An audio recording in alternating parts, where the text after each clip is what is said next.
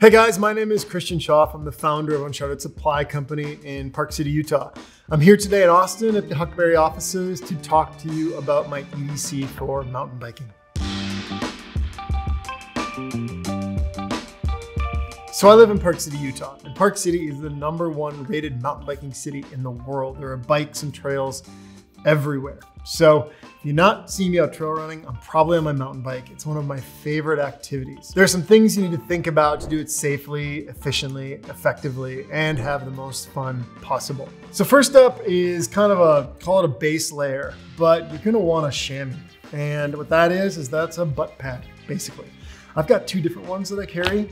The difference here, this is basically like biker shorts with just a small chamois pad in it. If I'm gonna be more aggressive, I wear the 661. It's got padding on the hips, thighs, the chamois, and then a tailbone pad and some other stuff as well. Crash a lot, it's just part of the game. And if you're gonna be going hard and know that that might be a possibility, having a little bit of protection is really a nice thing to have. Now, as far as shorts go, any shorts really work. You wanna have some flexibility, you wanna have some stretch. These Huller Brothers shorts are great. They've got a pretty durable material to them, the right length, kind of water repellent. And the big thing for me is really having a smooth surface back here where you're gonna be sitting on the bike. But for me, the same shorts I wear out to the park or doing whatever are the same ones I wear mountain biking. Okay, next up for up top, I'm a big lightweight hoodie guy. And this Proof one is just perfect. The reason I like hoodies, one, if you're on a bike ride, it's probably a couple hours, you're gonna have a lot of sunlight on your neck. This can kind of protect you from getting sunburned on your arms and your neck. It definitely helps repel bugs by not having exposed skin. And if you crash, there's another barrier here. Gloves are personal preference. This is also a glove from 661. I like a full fingered glove. I like one that has the touch sensor for your phone, so you don't have to take your glove off every time. And I like no pads on the hands. These have actually kind of some hard spots over the knuckles, which is a place when you're falling that hits a lot of times. So a little extra protection there. One feature I like about these gloves is they've also got this really soft material on the thumb, which is basically for wiping off your sunglasses or your nose or something like that. The head is the most important piece you need to protect. You should never get on your bike without a helmet because anything can happen. Bike helmets were designed to basically stop your brain from a fall of about 6 feet. So the one thing I do recommend is that your helmet has MIPS, and there's always going to be a sticker on them if it does have MIPS. MIPS is a technology that was developed to reduce concussions, and the way it works, it will always have this yellow inside that's kind of the identifier with MIPS, but it basically twists the internals from the externals when there's an impact, dissipating the energy caused by the crash or the fall. Okay, next piece is, this is a Bontrager, which is owned by Trek, little seat bag that I keep up under the seat of my bike. And what I keep in here is essentially the repair kit. You've got a couple tire irons, which you need for changing tires. You've got a couple CO2 cartridges, and then you need your little adapter that screws onto these guys that actually pops this open and then gives you the CO2 to fill your tire. I also keep a tiny little multi-tool with me. This one is very bike specific to my bike. I don't want to carry a big heavy multi-tool. This gives me all the bits I need to make the changes I need. Now, you might be going, well, where's the tire? Well, mountain bike tires, most of them are tubeless, right? So they seal to the rim. If you pop one of those, you can put a tube inside and get home. This is the Park Pack. This thing's fully kitted out right now. Pretty pumped on this thing, but I'll tell you why. I wanted to build a hip pack that actually worked the way we all want them to work. And that means it carries water well. It doesn't flop around. It's waterproof. It's super durable. On the back, you've got a contoured back. You've got this really nice EVA foam. You've got seatbelt material on the hip straps themselves. So when you swing this around, it doesn't grab your shirt. So if you want to get into your pack or dig around, you're not going to be pulling your jersey back or anything else.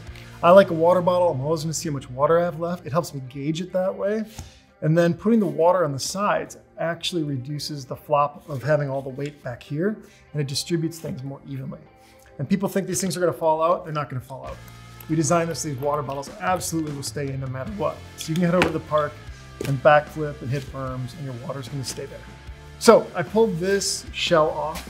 Now, it goes without saying that it depends on weather, right? But where I live in the mountains, things can change instantly. So I use this little layer from Outdoor Research. It's waterproof, it's super packable, it's ultra lightweight, and really the most important thing is to stay dry. If you can stay dry, you can stay warm. This being waterproof and windproof, it checks those boxes. Okay, diving into the pack, a few more things that I bring with. I've got a headlamp. You never know when you're injured, maybe your bike breaks, now you're walking out 7 or 8 miles instead of riding a bike, and your time quadruples or even more. Having a headlamp is really critical, I think, and something you should just always have with you. The other nice feature I like about this headlamp is it's USB chargeable. So every night you can plug that in, make sure you're topped off. And I think the battery's like 10 or 12 hours, so it gives you plenty of time to get through a night. If there's one thing that I can never have enough of, especially if my dog's with me, is water. This is the Sawyer Mini water filter. This is what's included in all of the Uncharted survival kits, and it is an amazing little tool. So the way this works, it comes with this bladder. You fill this up with water, you simply screw this top on, and then you squeeze the water in, and it's safe to drink immediately. It's really simple, it's very efficient. It does 100,000 gallons of water in its lifetime, and I've tested it all over the world. On top of the water, I like to bring with some extra hydration. ProTech is a company that my buddies run. They're all former military, and they make a really nice natural supplement for hydration and for energy. This one's energy, these are hydration. A few things I like about this: it's liquid, so you can actually just shoot it if you want. You can mix it with your water if you want, but it's designed for maximum absorption, so you're not peeing everything away because you're just pounding a ton of water. Next up, Clean Freak body wipe. I always keep a couple of these with. You never know when you're gonna crash and have something you need to clean out with the antibacterial properties of this, or your stomach might get upset, you just gotta use the restroom. But this is a lot nicer to have with than having to rip a sleeve off your shirt or leave your underwear behind. So bring a couple of these and don't be that guy. Up next, there's a lighter in here. I don't smoke. As I said earlier, with the jacket, with some other things, you never know when you're gonna be broken off a long ways from home. You might be spending your night out there. Being able to start a little fire goes a long ways to staying warm, maybe signaling help, whatnot. Inside the Park Pack is a pocket designed for this first aid kit. This might be the most important part to me. And again, this is a product my company makes. It's called the Triage Kit. So there's a bunch of stuff in here designed to not only fix you, but fix your gear. So maybe a screw came out on your bike seat or something's loose on your handlebars. You should be able to fix it with what's in here. There's duct tape, zip ties. So I always carry this with me. I think it's a really critical piece to have with you no matter what you're doing, and I highly recommend it. And last but not least, depending on what you're doing, I've got this little Garmin InReach Mini. So if you're out of cell service, this will talk to satellites and get text messages out, in addition to having an SOS button where you can pay for service. You press that button and people are going to come and get you no matter where you are in the world. I just can't recommend having one of these with enough. So I fully realize that mountain biking can probably appear a little intimidating if you've never done it before, but what you're probably seeing on TV is the most extreme examples of a sport. Just like anything, there's a beginning and then there's the upper echelon. I recommend this. Go down to your local bike shop, ride some different bikes, figure out what the right size is for you. Being on too big of a bike or too small of a bike is as dangerous as it is uncomfortable. The biggest differentiator between cyclists is really fitness and strength, and that's something you can build no matter what bike you're on. So get out there, have fun with it, start somewhere, and just get into it. You're gonna learn a lot really fast. Well, that's it, guys. This is what I take when I'm out mountain biking in the hills of Park City, where I live and where we work at Uncharted Supply Co. every day. Come check us out online, pick up our products here at Huckberry, and as we like to say back in Park City, don't die.